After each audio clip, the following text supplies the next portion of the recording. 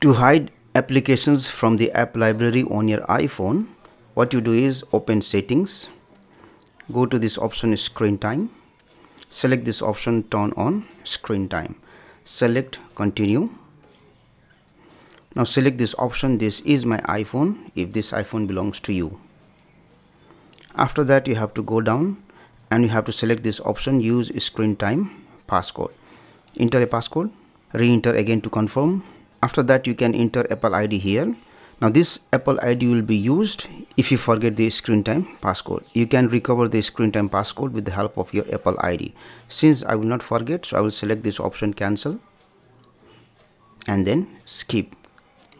Once you have set a screen time passcode, what you do is go to this option content and privacy restrictions. Select this option content restrictions. Enter the passcode. Now you have the option apps. Right now it is selected to allow all apps. You have to select this option don't allow apps, and if I go here, what will happen is all the applications that I have installed will be hidden from the home screen as well as from the app library.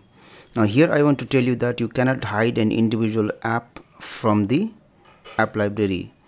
All the applications that you have installed will be hidden. Now if you want to bring all the application icons back, you have to go to settings again, screen time, go to the content and privacy restriction, content restrictions, enter the passcode, select apps and then select the option allow all apps. Now if you do that one, all the applications will be visible on the home screen. And one more thing, if you had arranged the icons of the applications in a certain way, then those arrangement will be gone and you have to rearrange the app icons again.